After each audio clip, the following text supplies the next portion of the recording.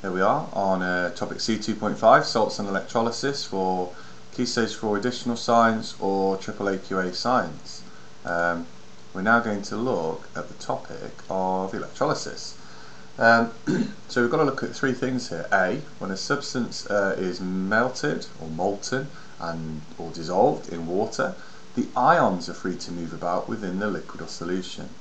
Passing electric current through ionic substances that are molten, for example lead, bromide, or in solution, breaks them down into elements. This process is called electrolysis, and the substance that is broken down is called the electrolyte. During electrolysis, positively charged ions move to the negative electrode and negatively charged ions move to the positive electrode. The first person to explain electrolysis was actually Michael Faraday. He was a physicist to all intents and purposes, and he worked on this and many of the problems nearly 200 years ago. So his work formed the basis of an understanding of electrolysis that we still use today. Some really good stuff as well for GCSE bite size for this topic. Now, the word electrolysis means splitting up by using electricity. In electrolysis, we use an electric current to break down or decompose a substance made of ions into simpler substances, so an ionic structure. We call the substance broken down by electrolysis the electrolyte. So here we've got the two examples really. So this one is molten lead bromide, where we heat it and we have bromide gas given off, or bromine gas, sorry, and you have molten lead that drips off and forms a little bead of lead at the bottom, and then you can separate the two and you have lead and you have a gas, and you can use both of these things for different special purposes. Another example you could have is copper bromide in solution. So the copper bromide splits up and you get a positive here, so you get a negative attraction, so the bromine comes to the positive electrode and bubbles off, and you get copper plating here because you have a negative on this electrode and the copper is positive, so it's attracted and it actually copper plates the electrode, and then later on you can scrape it off. So this demonstration would need a fume cover because bromine is toxic and corrosive. We've already talked about the idea. It's just very simple. You're getting electricity supplied by a chemical cell.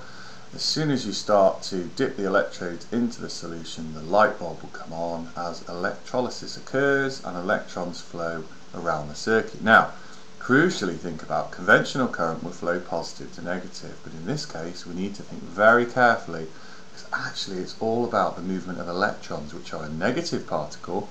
So although conventional current goes anti-clockwise in this case, the electron flow is clockwise. It goes negative, it donates, because it donates, think about the lead being positive 2, it donates the electrons to it to make it into the metal from the ion. And the formula will be simply lead bromide, PbBr2 liquid goes to lead plus bromine, so Pbi and Br2 gas. Now think about it, the 2, it's okay, it's transferred through, hasn't it? So we'd have two bromine ions in the water separate, but when they come together to form the gas, they have to be as a pair. Okay, one lead goes to one lead. The light bulb goes on because electricity is flowing.